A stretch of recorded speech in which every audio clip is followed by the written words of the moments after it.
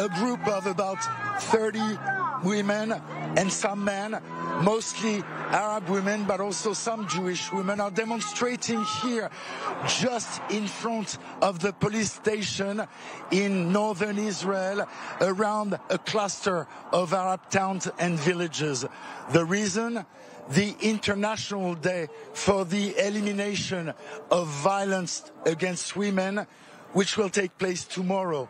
And already on the side of the highway, these women are demonstrating because in Israel, 95% of the cases of Jewish women who have been murdered are solved and lead to an indictment. But amongst Arab women, only 35% of cases of murdered Arab women is solved and leads to an indictment. The reason? Omerta, the code of silence, and also because in the Arab communities, many of the murders are being perpetrated by mafia elements, by people that are trained to leave no trace, no witnesses.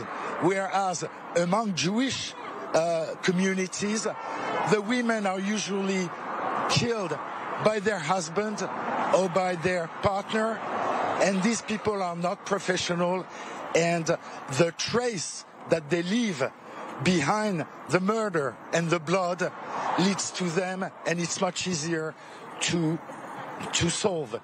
Now, these women want to project awareness against those cases of murder, but many of them also doubt that by standing on a highway, it will raise awareness, because this is not something which happens from time to time. This is something which is endemic, and they fear systemic. This is Pierre Klochendler, I-24 News in Wadi Ara, northern Israel.